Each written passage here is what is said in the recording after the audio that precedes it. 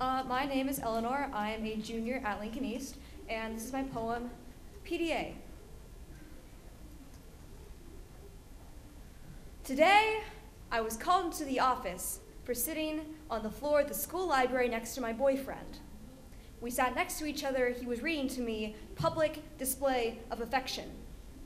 Today, I was called into the office and told if we were ever found having any kind of contact in the library again, we would both be banned from it for the rest of our high school careers. Today, I was holding hands with my boyfriend and a kid ran in between us, shoving me into the wall of lockers that hurt. But what hurt worse were how the teachers ignored me and ignored my pain, pretended not to see, not to care. Today, I found out that my friends have been taking bets on whether or not I am still a virgin. I laughed and hid the dagger that had pierced my heart. In 10th grade, I saw a girl crying because of the rumors that she was a lesbian. I was looking in a mirror.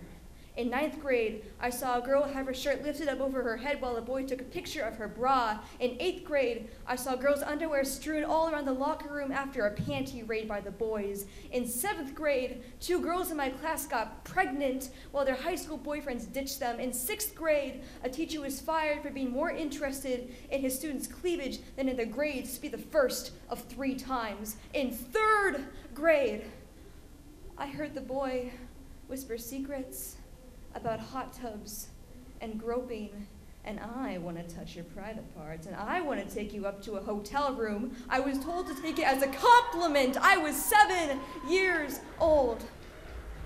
For 12 years, I have watched and listened and not said a word. For 12 years, they have not been punished. For 12 years, I have blamed myself. Were my skirts too short? Did my non-existent chest entice him? Explain sexual assault to a girl who still thinks babies are given to mommy by a stork.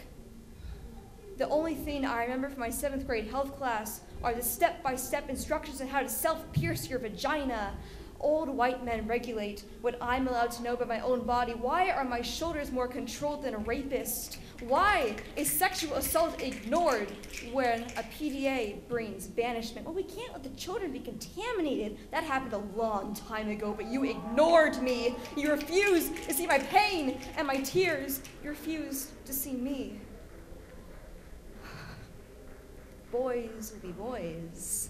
It's just roughhousing. I don't believe you. I am supposed to be ashamed of a loving and stable relationship, but I am ashamed of our school system. Public display of affection. Today, I was called into the office for sitting in the school library next to my boyfriend. Isn't it funny what our schools deem as inappropriate?